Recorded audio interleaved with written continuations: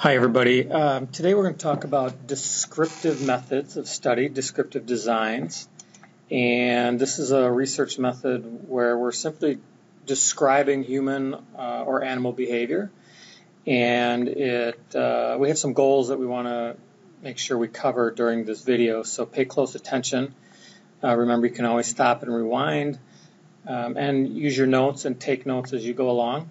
We will discuss and complete some activities tomorrow in class when you're completed.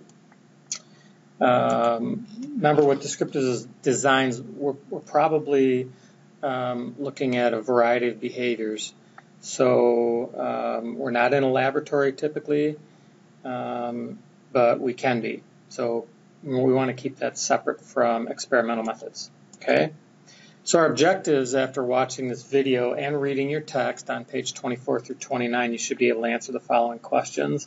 I'm not going to go over all these questions, but they're there for you to kind of guide, so make sure you take a look at those questions. The AP gurus and ETS are going to ask some questions based on these things, as I will as well.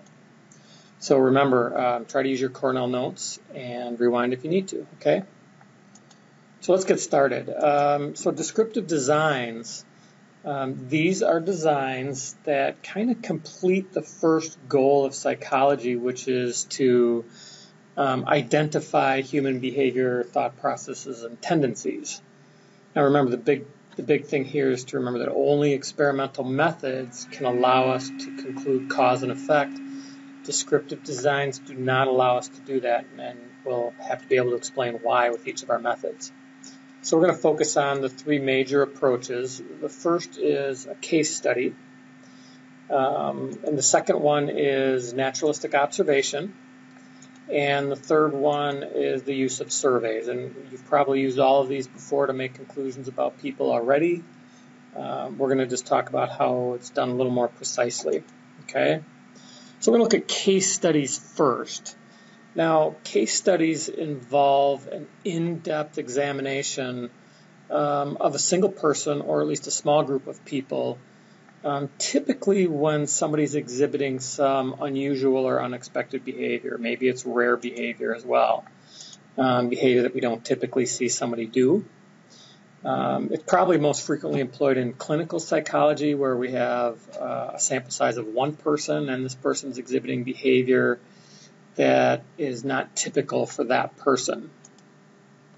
We're going to possibly examine people with special skill sets, extremely high IQs, or people who have exhibited behavior that's dangerous to others in some way. So we might use interviews. We certainly can use for our data surveys. We can ask people questions, and we can also take a look at records that already exist. So there's a lot of different ways we can examine information and gather data, whether it be interviews, surveys, look at people's records, like their school records, their work records, what type of test scores they had, etc. So the strengths of case studies. Now, they do expand our knowledge about the variation of human behavior. So we might see a wide variety of behavior exhibited in case studies. Remember, the information that's gathered can be very daunting because there's a lot of different places we can get this information. So it can actually overwhelm us from time to time. And we probably want to establish beforehand what type of information we're looking for. And the biggest strength is it can help us generate ideas and generate questions for future study or further study. But we can't conclude causation. So we can't come up with new questions and develop new theories based on case studies. There are weaknesses, however. There's probably as many weaknesses as there is strengths. So remember, we're just describing behavior. We're describing what has occurred in the past or what is currently occurring. We can't, no matter how tempting it is, there's considerable room for error. So we have to be very careful about why something's occurring. Now, we do this all the time. We see somebody exhibit behavior during the day, and we make a conclusion based on that behavior, and we're usually satisfied with it. They're nice, that's why they helped me, or they're looking for something from us, they're being selfish. So we have to be pretty careful when we're trying to make conclusions about somebody's behavior in a case study. Another weakness is that, remember, we gather this information from our records, from our notes. It can be supplemented by things like test scores and other records, but it's likely that we have to be careful for researcher bias and seeing what we want to see, and that's called the Rosenthal effect, and we'll bring that up later on in the unit. Additionally, it's very difficult for us to generalize from a case study of a person or group to the whole population. So we can't say, well, something happened to this person, so it's going to happen to everybody. Because there's a lot of variables that we can't find. So we can't generalize from a person to the whole population. So we have to be very careful about that and not making that mistake. So if we go to naturalistic observation, and again, you do this a lot. We watch people and we make conclusions. And in a case study, remember, we often look at past behavior and we gather a lot of records about something. In naturalistic observation, we're actually looking at behavior that's occurring in the moment, right away, that we're witnessing, if you will. And naturalistic observation means we're observing them in their natural environment. So it's a lot less restrictive than a laboratory. And we try not to disrupt behavior, but remember, when there's a camera rolling, people's behavior can be affected. So there's a lot of places we can watch people. We can watch people on the subway. We can watch people in the lunchroom. We can watch people shopping. We can watch people interacting with others. We can watch elementary school students on the playground or at the zoo. Now, some famous naturalistic observation studies have involved animals. We can watch animals in the wild and how do they socialize and interact. There's some problems that come with naturalistic observation, though, so we have to be careful. Now, if we're watching people, typically we have to tell them that they're being watched and possibly recorded. There are some exceptions that we'll talk about with that, however. And remember, once people know they're being observed, people tend to act differently. It's kind of like if you go on Facebook and look at pictures of people and their friends, and their friends are always doing things like this when they're getting their picture taken, or hey, that doesn't mean that's how they always act, because when there's a camera around, we tend to pose and act differently. This is known as reactivity, or something called the Hawthorne effect, where subjects tend to want to be good subjects, or at least different types of subjects. We can reduce this effect if we observe people for a longer period of time, and the subject tends to habituate, which means basically get used to and not notice the recording equipment or that we're watching them. And an example of this would have been with Jane Goodall when she observed apes in the wild, that over time and many years they got used to her, and her presence had less of an impact on their behavior.